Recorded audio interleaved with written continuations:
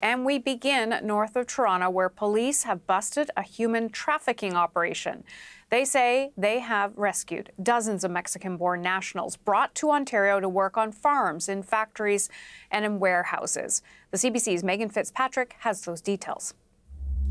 This investigation began a few months ago in November, and at first it involved investigators from York Regional Police as well as the Canada Border Services Agency, and it all stemmed from a complaint from a Mexican worker about his living and working conditions.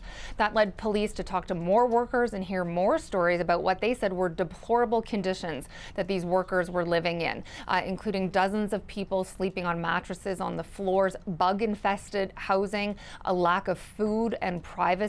They also were subject, according to police, to coercion and control by their traffickers, and some even victims of sexual assault. Now, police saying on February 8th, they executed several search warrants in the Greater Toronto area, including in Mississauga, Vaughan, East Gwillimbury, and here in Toronto at multiple residences as well as one farm. 5 people have been arrested and charged. 2 of them are Canadian citizens, 3 of them Mexican, and 2 further arrest warrants have been issued for 2 other suspects, both of them Mexican nationals as well. Police saying they're trying to raise awareness about this kind of human trafficking.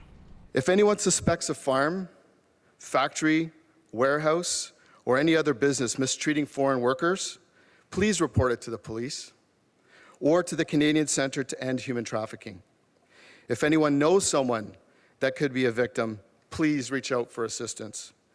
And if you yourself find yourself in this situation, know that there are agencies out there willing to help, and contact us.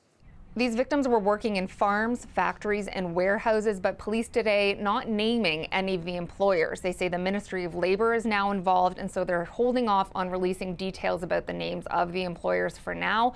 As for the victims, they range in age from their 20s to their 40s, both men and women. Of the 64 victims who were rescued, 53 took up the offer of a victim assistance center that was set up in York Region, and so they are being provided with interim housing as well as food. They were provided medical care as well as crisis counselors have been offered to them as well. The Mexican consulate is in touch with them. At this point, authorities saying there are no plans to deport these workers. They are being described as gentle, humble, respectful people who were just trying to help their families back home.